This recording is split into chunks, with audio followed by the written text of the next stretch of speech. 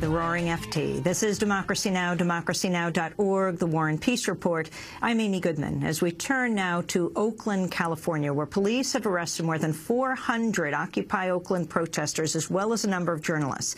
One of the largest mass arrests since the Occupy protests began took place on Saturday and early Sunday when people attempted to convert a vacant building into a community center. On Saturday, after the crowd reportedly refused to follow police orders to disperse from the vacant Henry J. Kaiser Convention Center, witnesses say police used tear gas, beanbag projectiles, and flash grenades. Several hours later, police said some of the protesters broke into City Hall. However, demonstrators claim they found the door to City Hall already ajar. The Associated Press quoted Oakland Mayor Jean Quan as saying people who broke into City Hall burned a flag they found inside, broke an electrical box, and damaged art displays. Mayor Quan later directly addressing Occupy Oakland and its supporters.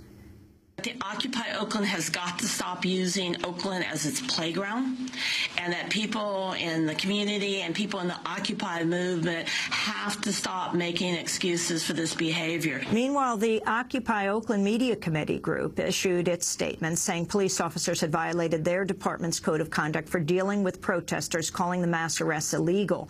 For more, we go now to a video report from Oakland filed by John Hamilton.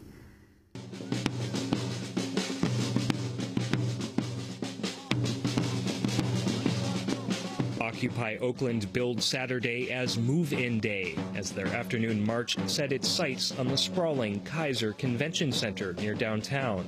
I hereby declare this to be an unlawful assembly, and in the name of the people of the state of California, command all those assembled to immediately leave the area. Said Occupy Oakland is marching to go occupy a building and have a home base. They're kicking folks out of Oscar Grand Plaza, so we're going to go take a building. A crowd of some 2,000 hoped to turn the vacant convention center into a community space, but Oakland's police department had other ideas. You may be arrested or subject to removal by force if necessary, which may result in serious injury. This is not an unlawful assembly. This is a lawful assembly. Go away! We are not doing any vandalism. Thwarted in their attempt to claim a new space for Occupy Oakland, protesters soon found themselves face-to-face with scores of riot police. Stephanie Demos is an Occupy Oakland activist. Police began firebombing the crowd. They were shooting rubber bullets, they were shooting explosive devices, and they were shooting tear gas. We were all gassed. I was gassed.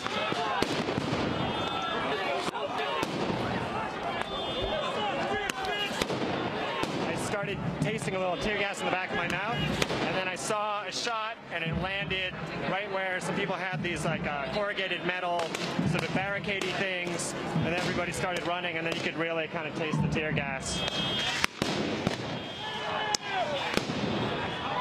The extraordinary violence came as protesters sought to re-establish a permanent occupation following police raids last November, which cleared their encampment outside City Hall. For Move-In Day, the objective was to get a large building where we might be able to have our meetings indoors, especially during winters, and have a good kitchen where we could provide not only for ourselves as a movement, but provide for the homeless population in this town who do not have kitchens and do not have food half the time, have spaces for people, you know, to gather and have a library and every other kind of regular social function that a community space would have.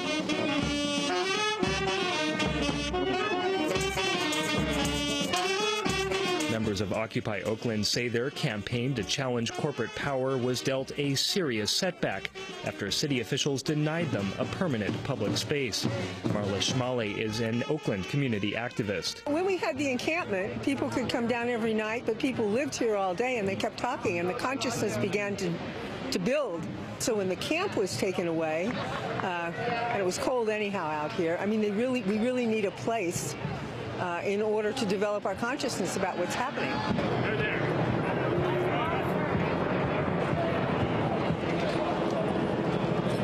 In all, about 400 people were arrested throughout Saturday's day of action, many of them kettled by police in an area outside a YMCA during a nighttime march through Oakland's downtown. Again, Stephanie Demos. And as they were marching, they were waylaid by police again and kettled into in front of the YMCA, where they were surrounded by police. And when they were given an order to disperse, they were not given a path to disperse.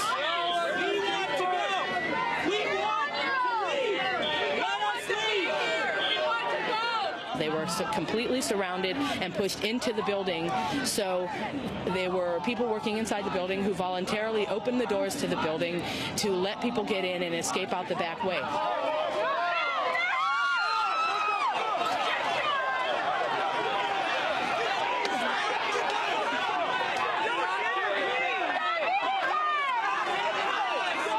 But the day's actions and the arrests that would follow were not done. Pacifica radio host Mitch Jeserich witnessed a further protest at Oakland City Hall. I didn't see anyone break into City Hall. The door was open. Some people went inside. A lot of people didn't go inside. You could tell there was a lot of people were hesitant to go inside. It seemed like a very major thing to do. The people who did go inside, they went into, I believe, the city council chamber, brought out the American flag that was in there, and then tried to burn it. They didn't burn the whole thing, but they tried to burn it out here. Then the police showed up, fired some flash grenades, smoke bombs, and it dispersed. Though they endured the largest day of arrests in their young movement's history, members of Occupy Oakland say they're preparing to escalate their campaign. Okay, so the basic proposal is that Occupy Oakland will join in enthusiastically with the call for a national and global general strike on May 1st, May Day 2012, and we encourage all other Occupies, all other social movements in the world, in this country, to join on to that call as well and make May 1st a massive general strike across the world. With 200 exactly votes yes, the strike has passed. No stand aside, 0 no's, 200. For Democracy Now!, I'm John Hamilton with Brandon Jordan in Oakland, California. And you are watching and listening to Democracy Now! I am Amy Goodman. As we turn now to Berkeley, California, to Maria Lewis. She's a participant in the Occupy Oakland movement, an undergraduate at UC Berkeley, where she is broadcasting to us from. Maria, explain what happened this weekend and what happened to you. Hi, yeah. So this weekend, despite the brutal police repression that the people of Oakland face, I think was a really beautiful weekend. What we saw was thousands of people taking to the streets to reclaim what the economic and political system in this country has systematically denied us, which is the right to basic food, basic shelter, basic medical care, the things that the Oakland commune, Occupy Oakland, used to provide in its encampment and has been unable to, and since that encampment was brutally repressed by the Oakland police.